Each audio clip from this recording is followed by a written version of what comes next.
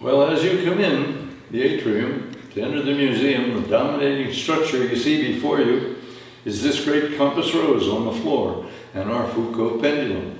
This Foucault pendulum was discovered in 1851 by Leon Foucault, a Frenchman. He set up this enormous pendulum in Paris, and it was going back and forth on a 100-foot wire, and they were mesmerized by the fact that this was going back and forth, and what it was doing, it was clocking off to the eastern. They couldn't figure out why it was clocking off to the eastern until they finally realized with much consideration that the Earth is turning on its axis, and this pendulum is responding to outer space. It responds to the sidereal. It will go back and forth towards the North Star until it eventually loses its momentum.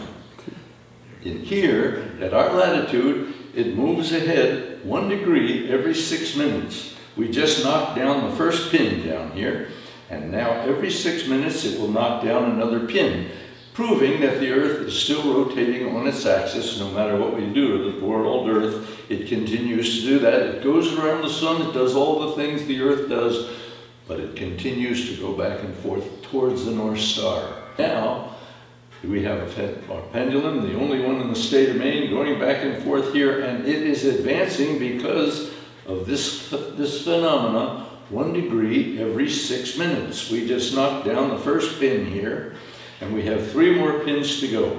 Every 6 minutes, it will knock down another pin. Oh, it just ticked that one right there, and that means that it is just about to fall. It's there. It's making its advancement 1 degree every 6 minutes. Mesmerizing kind of thing. Well, come and check out this model of the SS United States. Incredible detail done on this model. An unbelievable thing. Actually, back in the 1700s, George Washington decided we needed a navy, so they built 6 of these armed frigates. The Constitution, the Constellation, and the United States. The only surviving one now are the Constitution and the Constellation. But this is a model worth spending some time on. The detail is really very impressive. All of these models on the East Wall were made by one man from Camden, Harry Lauer. He developed all these 25 models in 10 years, and they are exquisite. Take a look at these. These are pond models. They all have engines in them. The engineering inside the vessel is really very complete. Wonderful, wonderful models. Tugboats, New York tugboats, fishing vessels like the Menhaden boat here. Big ones, small ones, all of different character. Some warships, wonderful models, all made stick-built from, not from kits, but from the real thing, his workshop. Well, take a look at this photograph up over your head here. This is Rockland Harbor, 1882. Rockland Harbor, it was an old fog mall, the way we get a lot of fog here on the Maine coast. And these vessels, all of these vessels, were waiting for a fair breeze to blow the fog away. And they were all getting underway at the same time. They're cargo vessels. They're loaded right to their decks with cargo, headed out to all different parts of the world.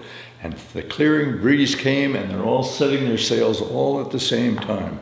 Rockland, I don't know if you knew, is a powerhouse of economic activity in the 19th century. An amazing harbor Rockland was at that time. There was so much commerce in and out of Rockland Harbor that in 1891, 1892, 1893 and counting, Rockland was the 4th largest seaport in the United States. There was Boston, New York, Philadelphia, and Rockland, Maine. Rockland shipped more goods in and out of here than any of the rest of the seaports, with those exceptions. An amazing harbor back in those days, and it still is a wonderful harbor for sailing vessels today.